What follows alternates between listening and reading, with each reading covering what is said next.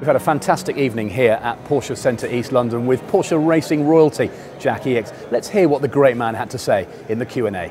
Please raise the roof for Jacky Ickx.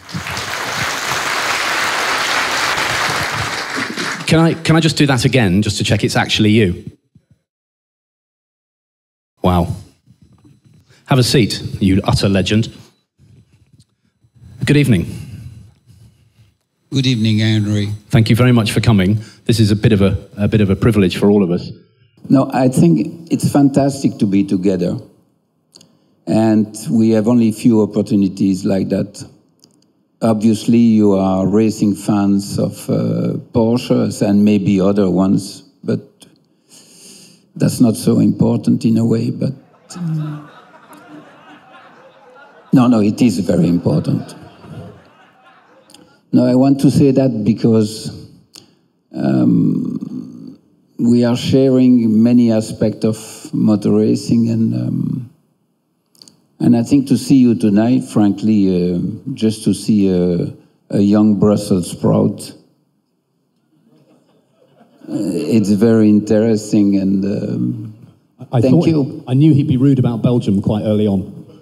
So he will speak afterwards, anyhow. No, I just want... you love Porsche, and there are two ways to call Porsche, probably. What makes it different to any other brand? It's the spirit or the soul of the spirit, but definitely the Porsche is a very special vehicle because the creators, the family Porsche, the engineers through all these years have made a unique car in a way. But just keep in mind that you are the supporters of Porsche. Maybe you own a Porsche. Maybe you will own a Porsche soon, but you are making the soul of this brand, this unique car. And if we are here tonight with this incredible expert who says he knows me for 65 years now, he will ask all the other questions that you're curious to know about a large number of cars, because the Porsches are always cost 959, 956, 962, 963 and everything. And when you get a little bit older, like me, in a way, it's difficult to remember numbers. So I need his assistance to drive me to this different type of cars. One thing you have to know, there will be some more questions afterwards, I'm sure. This is valid for all of us. I think you are what you are because on your way or on your destiny or the timing, you find on your way a large number of incredible people, talented, motivated, passionate by what they do. And in the reality, when I say we are what we are, drivers, is because in front of us we had a large number of people who create a project, who build a car, and often in the case of Porsche, it's a winning car. And the comparison, it's really, in life, we have whatever we do, whatever we choose, whatever we are looking for, even if it's unexpected sometimes. I wanted to be, I never did what I wanted. That's, I want you to know tonight. I wanted to be a gardener, I never did it. So, and it's the truth. I had two options, either gardener, either gamekeeper. And it's only now that I reach a certain age that I can do like my mother, have the green hands and starting gardening and so on. But what I try to explain is that I show a lot of respect to all the people that you never see in life who works in the shade, and for most of us make a nice life possible, or at least give an inspiration to us. And this evening it's basically to tell you, beside the fact that I have been a survivor from that era, beside the success goes with a number of teammates and co-driver in long distance, or curiously also the selfishness of being a single-seater driver as well, and in many other categories as well, because freedom at the sense in those days. No exclusivity for make of car, no exclusivity with a sponsor, there were no existing, but the privilege to live next to Jackie Stewart or Graham Hill or Jack Brabham or Jimmy or Jochen Rindt.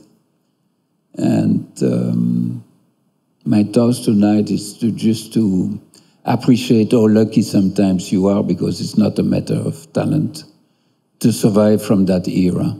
So I think it's very touchy and very sweet of you to join us tonight in this Porsche dealership, surrounded by people we like, friends, and so it's a family affair in a way. Henry, now it's your turn. How cool is that? How cool. A round of applause.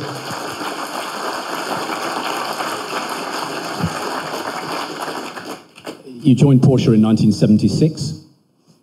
You won the first time out at Mugello in the Group 5 935. You were a Grand Prix driver at the same time. Was it a culture shock to be doing both things? Well, as I said, first of all, I think you have to know sometimes it's good not to be too good at school. So I'm not going to say that you have to advise your children that I have said it doesn't matter to be at school or whatever. But there's no children listening, they're all in bed. Yes, but maybe there are some children at home. So definitely the fact that I had some parents who was totally desesperated to see me next to the window at school, on the back of the class, near the radiator, looking at the birds and all these actions outside. They were fairly desperate with the result, but although all my teachers were going to say he's bad, he's not good at nothing, but he's bad at everything. So it was a total desperation for my family. So they gave me a motorcycle, because I was promising every year to work better, and I never did, so you can see, or you can trust me. They gave me a motorcycle, and for the very first time, I had the smell of the podium. And that took me step by step to the motorcycle, to Sammy Miller. I don't know, for those who know Sammy Miller, he's a very famous trial champion, and probably the best of the world. And I've learned to compete in a sport that most of the time you do in the mud, in winter, and ice, or rivers, all kind of things. And I had the smell of the podium and later the victory, and that has given a sense to my life. But I must admit that I had no control on that, as I told you about the gardener and the gamekeeper. Anyhow, in those days, you could do everything. Jimmy and all the drivers I've mentioned were doing saloon car racing for Team Lotus. Jack Brabham was doing the Mustang. Jack Sears was driving a Galaxy at Brands Hatch versus the Cortina Lotus and so on. We were all doing all sorts of things, and I don't think every driver can do it. But in that era, it was possible. Today, it's not possible anymore. So, having started with saloon carry, motorcycle, speed with a motorcycle, BMW 700 Coupe, Cortina, Mustangs and others. Then I went to John Ware with the GT40, the Ford Mirage, and then the Ferraris, the Formula One, the Coupe, Maserati, the Brabham, and so on and so on. Yes, I ended for the last part of my racing career with Porsche in long distance, with talented co-drivers, but more than ever, talented people who unfortunately work in the shade. And I say unfortunately because the driver gets the spotlight, and only them, and I think it's rough. So they deserve more than that. Let's get it back to Porsche quickly. We haven't got time to talk about your whole career, much as I'd like to. 76, you're driving pretty ropey Grand Prix cars for Williams and Ensign. You get a factory Porsche gig to do Group 5 and Group 6 at the same time. Just talk us through what that felt like. You have to help me because I don't remember all these, but... They know. Yes, I did. They're experts as well. You're right. Yes, yeah. I did a lot. Group 6, I did the Can-Am at the same time as Formula One. And also, I think in sport, things are well made. It's hard to climb, it's hard to stay, but it's much easier to start to go down. The downhill is really slippery. And that's why I say most of the time that the sport belongs to the young kids, because now you can call them kids, because at 16, 17 they drive Formula One cars. But the opportunity to drive for Porsche was really an outstanding offer in a way, and to last as long with the same company was 10 years roughly. The scores are incredible. I hate to say that about myself because, as I've explained you, other people deserved that success, but globally in long-distance racing, I think we have won more than 46 or 7 world championship long-distance race, maybe more than 80 podium, but and then you mentioned Can-Am and other things. But all that is not really in your hands. It's in the hand of someone. You can call him as you want, but timing, destiny made a hell of a difference. And it was a privilege to do these last 10 years because, yes, I have been part of a number of projects that were very interesting. The 956 was probably the most incredible Group C car and car has ever been built, because it lasts roughly also 10 years with very little development. There is the incredible project of the Paris-Dakar, where I was deeply involved, because being curious and wishing being a gardener, I thought maybe in the desert I have some chance to grow a number of things like 911 and 959. It never worked really, but it was fast because the little toy you see there was going 230 kilometers per hour in the desert.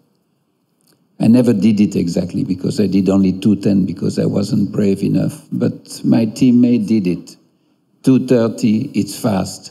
But more incredible than that was the fact that a very sophisticated 911 was able to compete with a pure, natural four-wheel drive vehicles off-road, and we did it. I'm sorry, it's always a bit difficult to speak about myself, but because I just have to be humble about it, because I realize that drivers are only the little link to finish a project and a job. I think the part of the driver in motor racing is maybe 10-15%, because a number of people have done the job before, and if you have the chance that they give you a winning car, and that's a fact for Porsche. They win most of the time, still today, with incredible cars. It's other people who deserve it sometimes more than us. I was just talking to Sean Roberts earlier, who obviously worked for Rothmans for many years, brokering all those deals with Porsche. He said you were the best guy to work with because of your concentration, your dedication, and your team player skills. You were the details guy. Is that a fair assessment? I know when you look at me, I don't look like that for you, but I cannot answer to that. Frankly, I cannot answer. I cannot answer to that because what to say? I was not too bad, let's say. But did you make a conscious effort to be involved with the engineering? You weren't just turning up and driving, were you? You were heavily involved.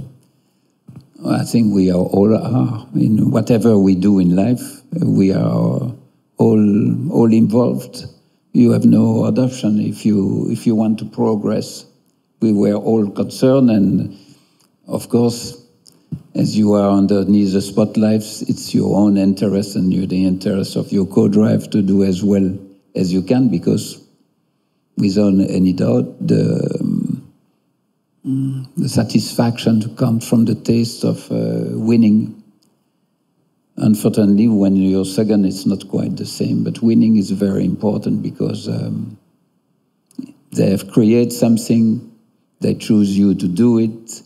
You took Derek Bell or Brian Redman or Jochen Maas or Mario Andretti, who is probably the most eclectic driver on this planet, or Jackie Oliver. I think everyone plays a role in your destiny or in your life. But if you don't have, I have the feeling that if you don't look around and if you don't look about the other people next to you, I think you're missing the point somewhere. I don't know if you agree or not, but it's not about me, myself, and I. It's about a group of people. It's about life generously. It's about the way we behave with the others. And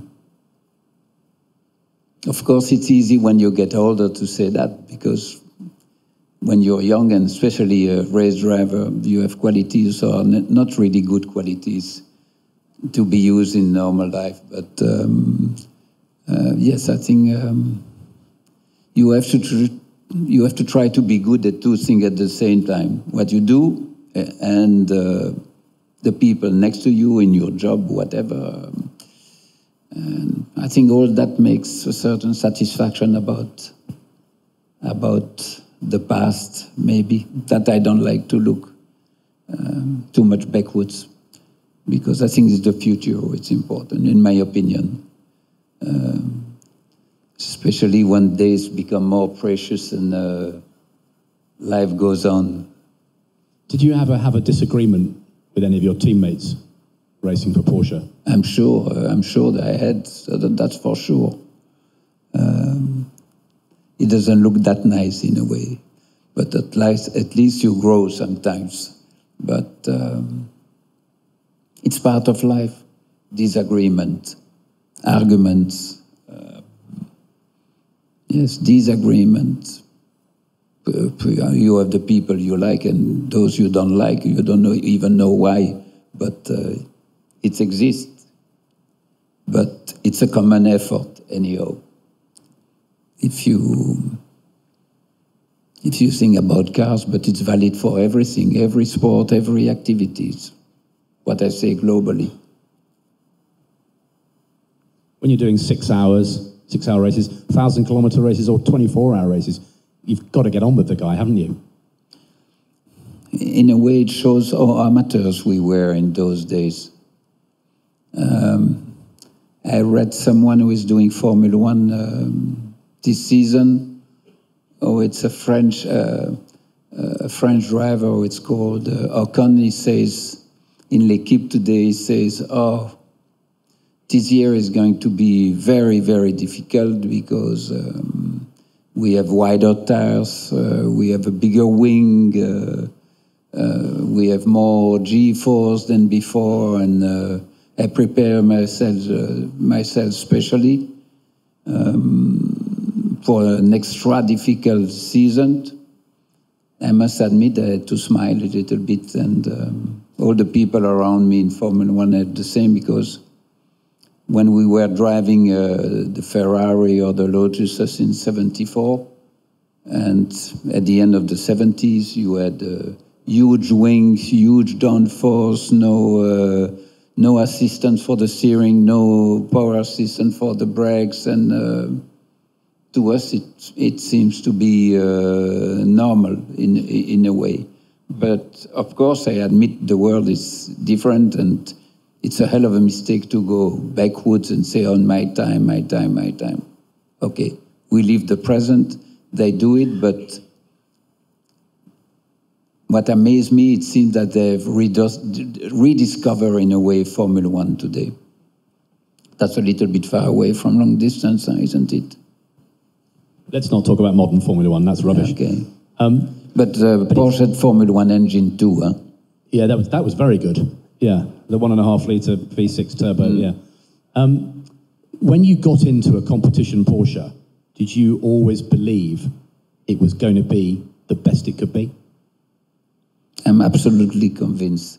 That's why I've made that small list. Yes, you know you have a winning car in your hands. Up to you to stay on the road and to go as fast as possible. By the way, you know what my mother used to say?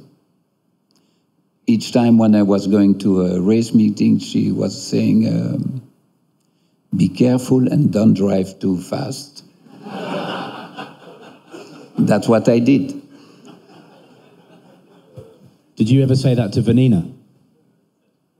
No, I didn't. Good. Because, you know, your experience is most of the time useless for your children's.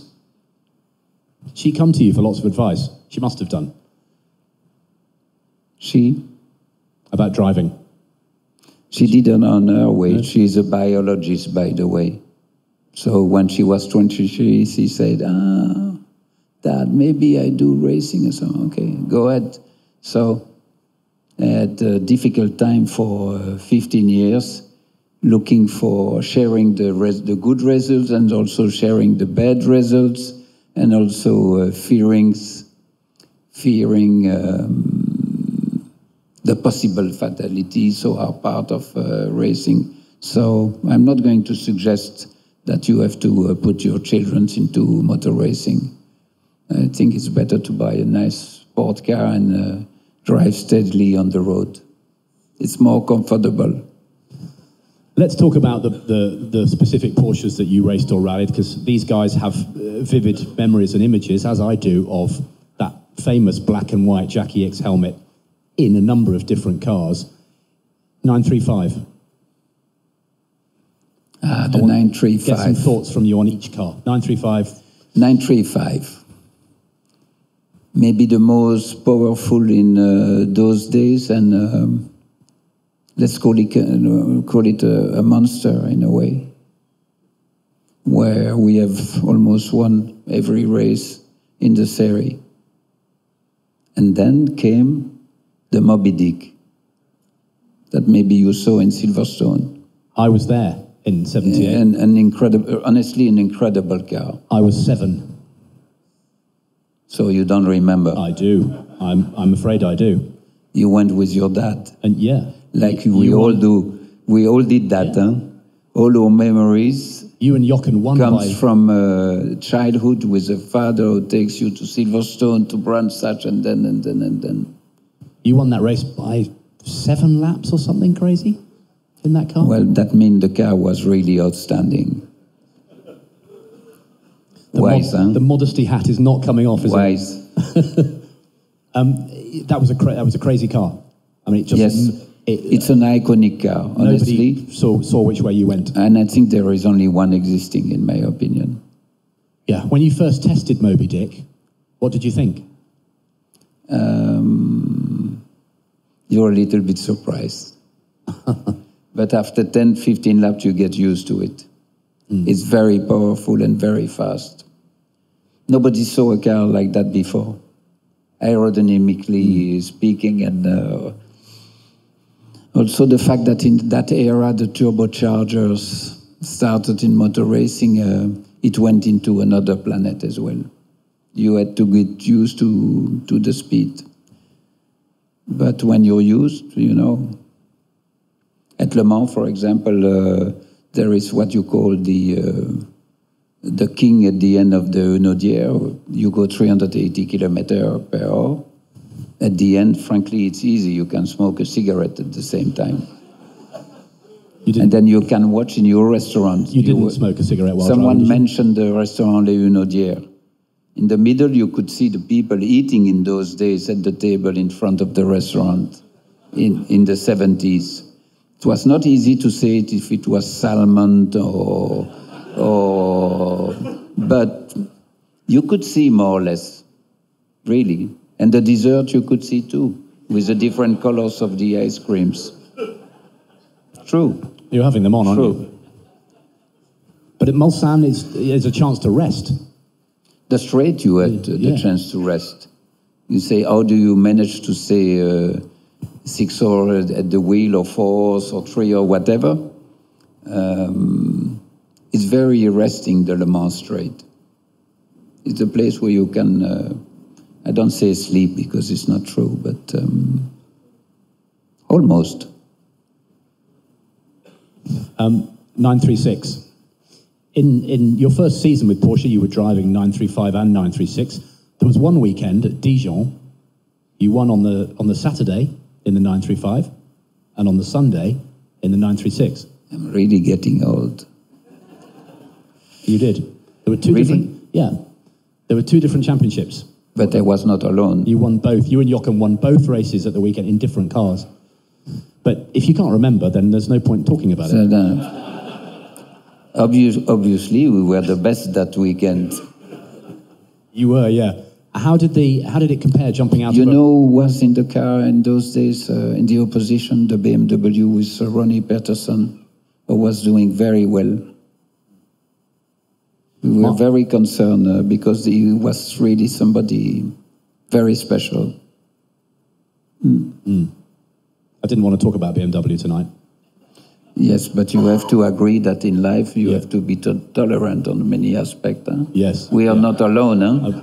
Because Because otherwise there'd be only 2 Porsche at the start on the front line, and then that's it. Do you think we'll get away with it if we talk about CSLs? Yeah. Tell me about jumping from a Group 5 car to a Group 6 car. One's a production car, one is a prototype. They're very different. Did you have a preference? No.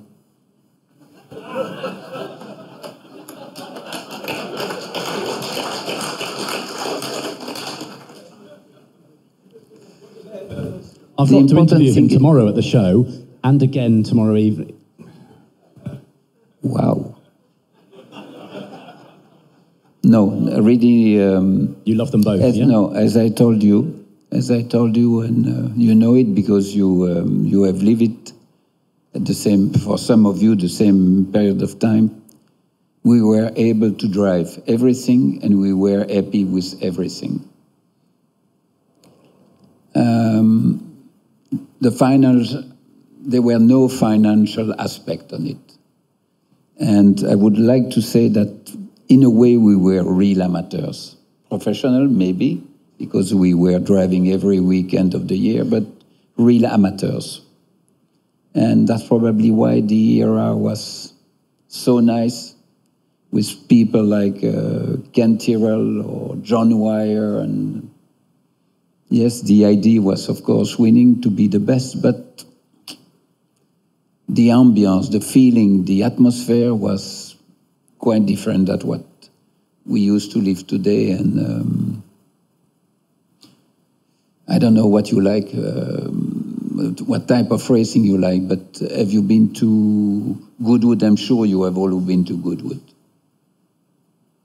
And I always wonder to know, by curiosity, why we have all these fans, drivers or make of car, we have all these fans and all these people who desire to follow racing, and they are looking for emotions and so on. But I always go back to Goodwood, and I must admit, because modern racing, it's maybe too clinic in a way. I don't know.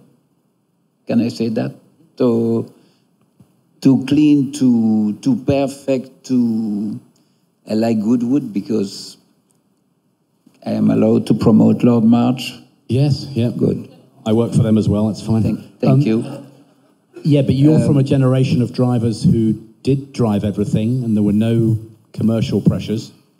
It's sad in a way, isn't it, that No, great all-rounders can't show that. I was mentioning, he doesn't want me to finish with Lord March, but what I like about Goodwood, it's very professional.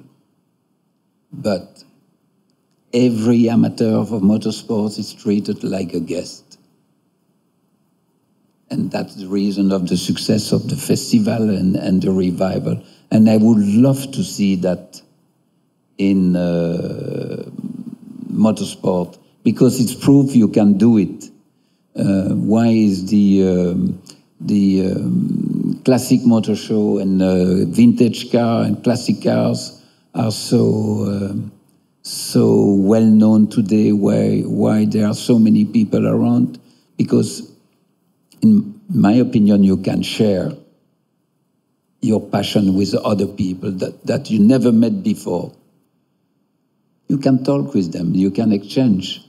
If you go to United States, for example, all the drivers are dedicated to the fans, the public. They do a lot of things. Actually, I would love to say modern racing is fantastic because it's my life, but I would love to see it a little bit more human in a way. I don't know if you agree on that, but and it's not spitting in the soup. Huh? It's just because I feel a little bit sorry, because I would love to see you tonight and say, wow, racing today, it's incredible. Luckily, we have racing like endurance racing today, who has produced good racing, but not everyone likes endurance racing. But I would put a little bit more humanity as an ingredient in these meetings, and I'm sure it could be very, very successful. Let's go back to a time when we did have that, fortunately. You see, he always brings me back to... We want to talk Henry. about... we need to talk more about Porsche. Tell me about Group C. Ah, yes. Yeah, I was there as well, aged 11, at the 6 hours. I wore a Chopard watch, can I say that? Yes, yeah. Thank you. Yeah.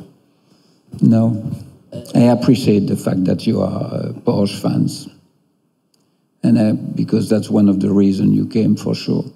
And I appreciate the fact that some desire to own a Porsche, because it's represented motorsport. Porsche represent like Ferrari, really represent a big name into it, and it's a family business.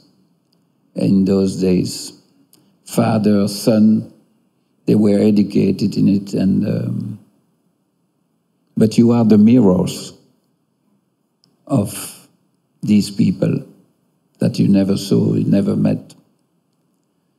People who want to create their own car because they didn't find it on the market, because that's the reality with Porsche. It came from a very little shop into an industry where you sell, I don't know, 200,000 cars, maybe more a year. It's an iconic car, and racing play definitely a very big role into it. Yes, and other people will do it like the championship this time. You have a lot of young drivers, Bamber, Hartley, Tandy. Tandy, Andre Lotterer will represent us, and I consider, frankly, it's a privilege to be an ambassador of Porsche or Chopard or few other people, because behind the curtain there are a lot of talented, very talented people. Your connections with Porsche and Chopard, of course, they sponsor the World Endurance Championship 919 Hybrid. Have you had a go in that yet? I think I'd like to see that. If they look for a third age or fourth age driver, maybe I have a chance. But I have strong doubts, knowing the Germans. I don't think they will give me a car, even for a few laps. They don't trust me anymore. I don't believe you. But you have to accept that. That's life. I reckon you'd still be quite quick. But maybe not for driving. Who knows? That's for another time. Yeah. Anyway, back to that's the wrong moment. Okay. Back to the 956. When you first drove it, what did you think? I would say, like the rebel, I was thinking that I was going to the moon. Fast. Yeah. Fast. But you know you have the right car and the right people around you. Did you first drive a prototype at, say, Weissach? Yeah, we were all driving. I think, I don't know if you know Weissach, but Weissach is the engineering center of Porsche. And also, I'm sure you are aware that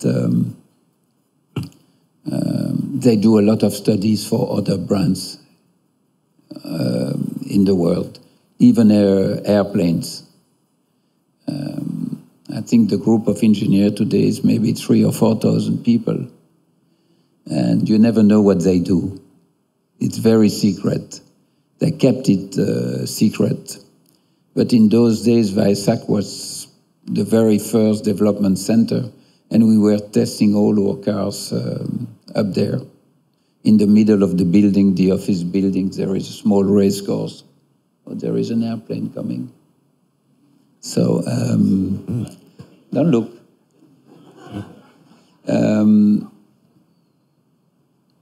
Yes, it was very special, really very special.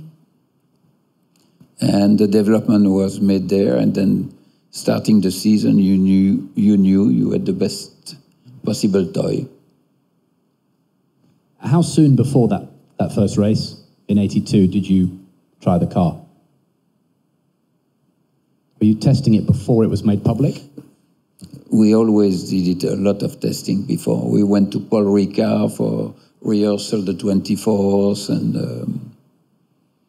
it's part of modern racing. But I must add, we had no simulator in those days. Testing was fairly empiric, few computers, and it was an addition of comments, how to set to develop or try out the springs or the bars, different stowing, different camber, different torsion bar, different settings for the engine. It was all handmade. It was not by computers. That's why I think it was still fairly amateur in a way, with incredible result. And the conclusion of that is to say that I think we had 17 wins, 18. I'll come back to you.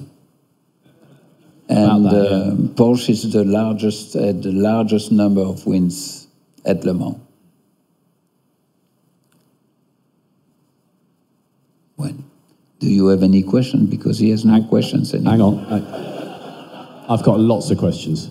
Good. But yeah, we will get some questions actually in a moment or two. The 962, how did that compare to the original 956? You never gave up, huh? No. I'm determined to get this information out of you. That's going to be difficult.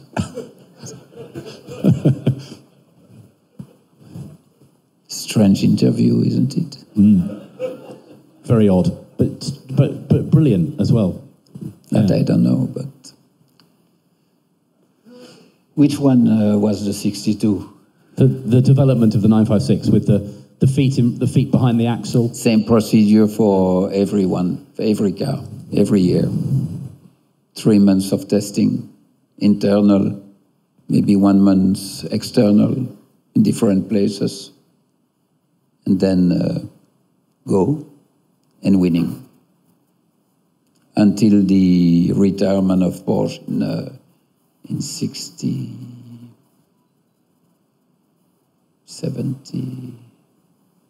95. That was the end.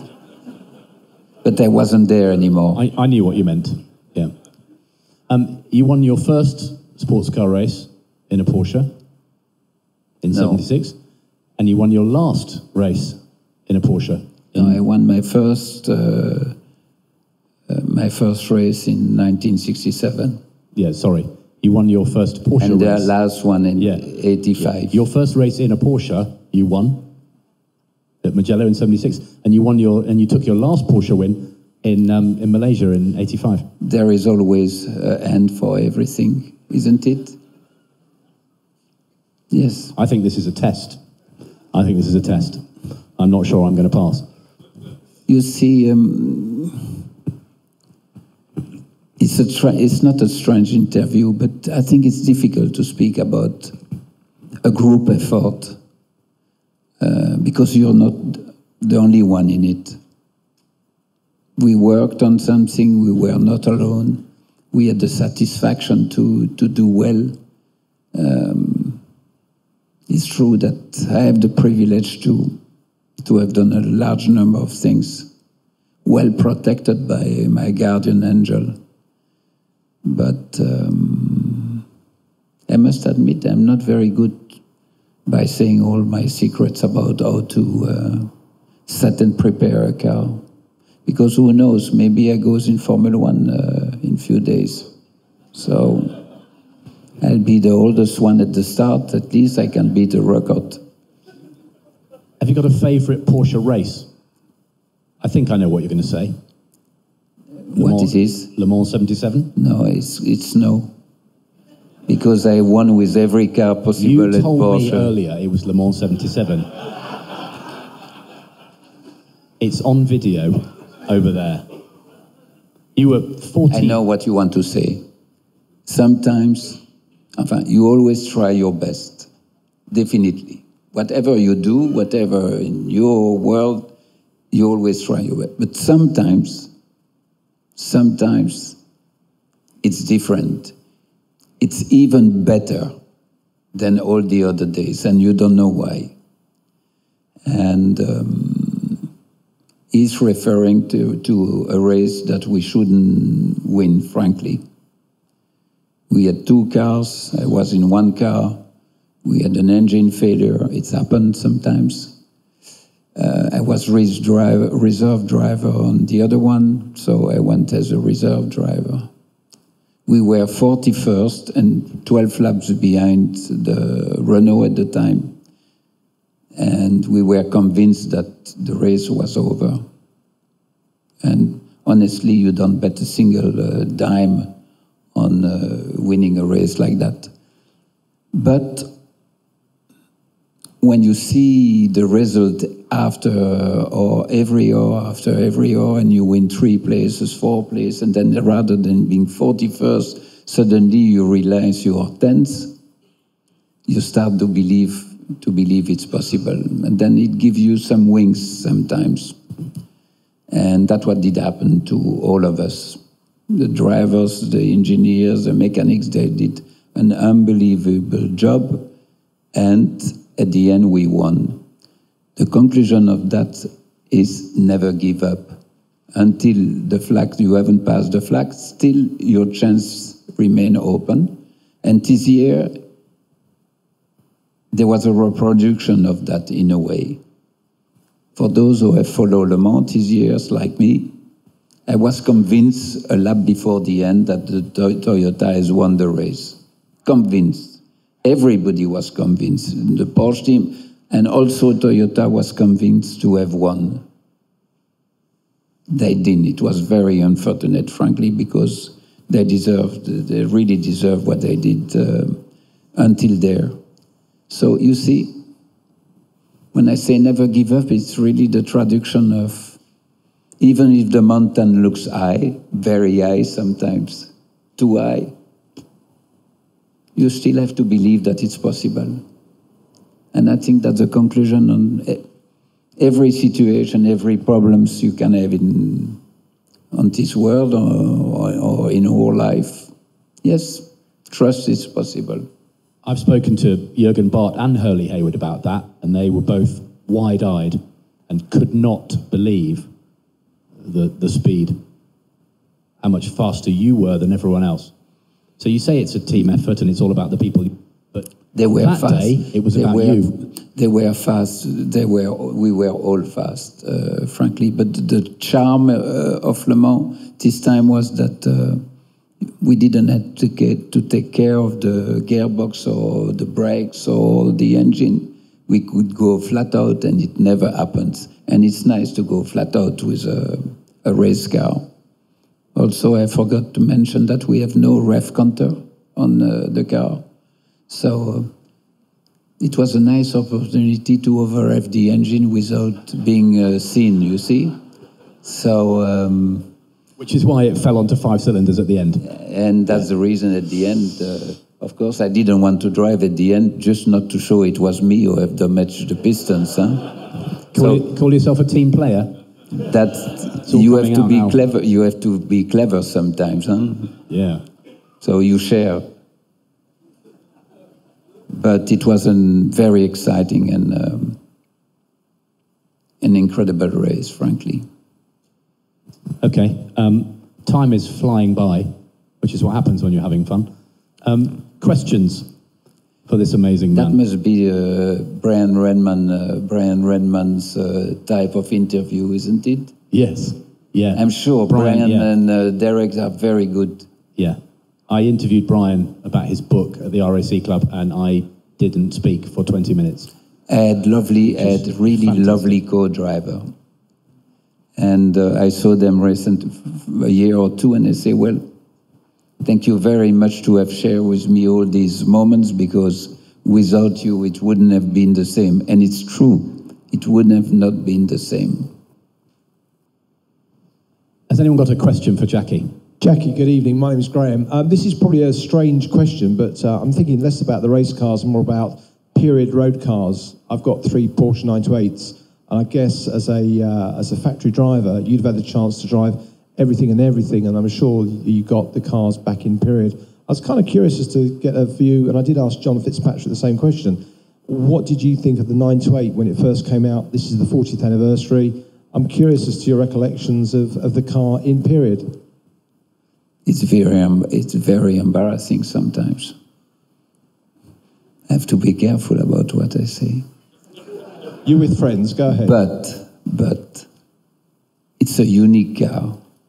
And it's probably the fast race car ever produced with the most incredible handling. I remember very well having done a number of times Milano to the French Riviera via Genoa. You know all these tunnels around? 200 kilometers per hour, non-stop. And there are some corners there, huh? Really. Maybe you feel a bit... But it was incredible. Really, a unique car. Good job, I've got 3, thank you. After the design, it's a matter of taste, of course. Of course, thank you. Hi, my name's Jamie, and I'm interested to know of the competition cars which you've driven, the Porsche competition cars, which is your favourite and why? And accepting the comments about 928s, of the Porsche road cars which you've driven, accepting 928s, I say, which is the other one that you would choose to drive? It's a very embarrassing question. I asked you didn't answer me. Because usually the drivers only remember the bad cars they have driven. I never heard any of us saying that our winning car is a nightmare. So it's embarrassing because when you had the chance to drive 10 years in a row in different type of categories, open car, closed cars, Paris-Dakar, the Porsche was not supposed to do that. The baby, I don't know if you remember what the so-called baby that we enter in the German championship for one race. They were all winning cars. Not always the same winners as drivers, but the car was always a Porsche, and they had really a total domination on their subject. And it's easy to, well, sometimes it's annoying when people do things too well or too nice, because you can predict who is going to be the winner. But how can you say to someone who does his job well that he does his job? That's what Porsche did. And that's why today you are here, you are in this dealership, because you are racing followers. You have your tenderness for certain drivers, your tenderness for certain cars. And it's all about life and a nice way of living. Also, you come back home, you have some conflict, maybe with your wife, or prefer a Ferrari than a Porsche, and it's part of the job. And this disagreement you mentioned, yes, it's part of all these contradictions. But yes, a Porsche is a great car, definitely, and it will remain like that for quite a while, although that world is changing a lot today. Maybe in 10 years' time, there'll be only electric racing cars in the future, and frankly, I hope not.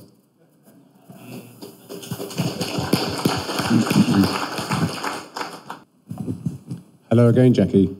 We talked about Spa earlier on, about racing at Spa. What's your favourite Porsche model around Spa? You drive fast car, I think, by memory, yeah? I drove a year or two a GT3. It's fast at Spa. Enfin, it looks fast to me.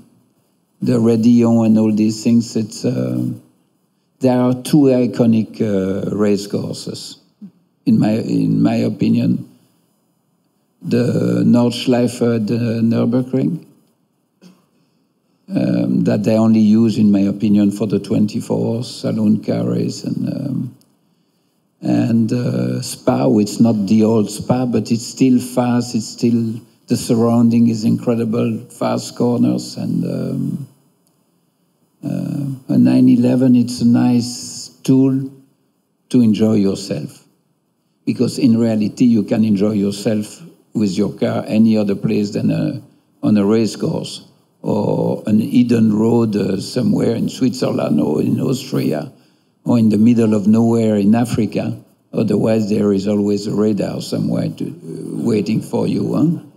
So, yes, if you have a sport car, why not using it time to time, carefully, intelligently, at Paul Ricard or Le Castellet or Francorchamps. But to enjoy what you have in your hands, it's a good place, definitely. Thank you. I think we've got time for one more.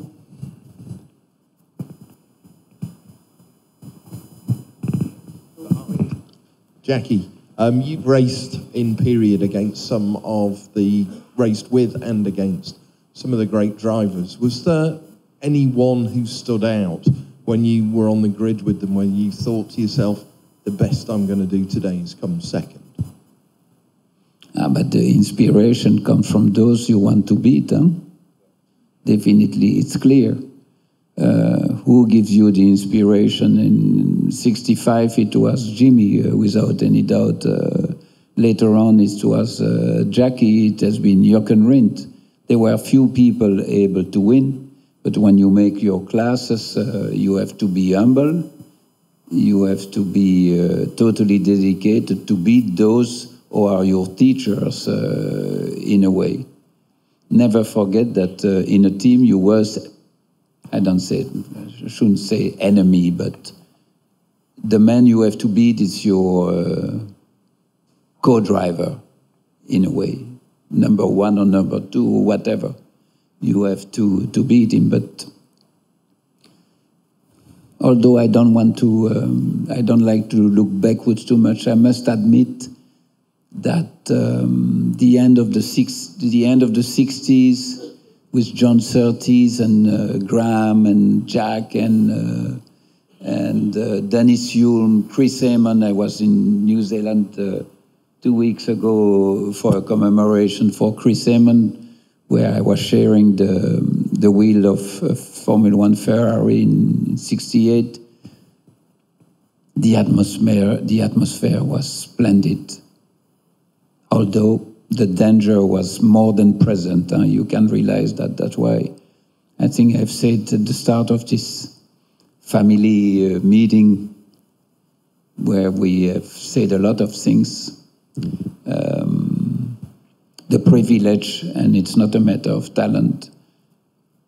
It's clear to survive that you just need to be lucky. That's all.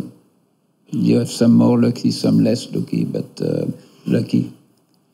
That means racing was nice in those days for sure, but there are plenty of sad moments as well who help you to grow.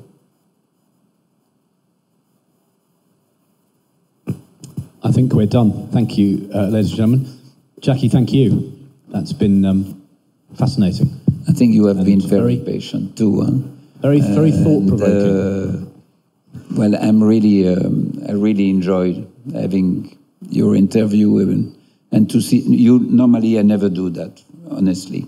It was just, there have been a number of opportunities, and I have no regret, because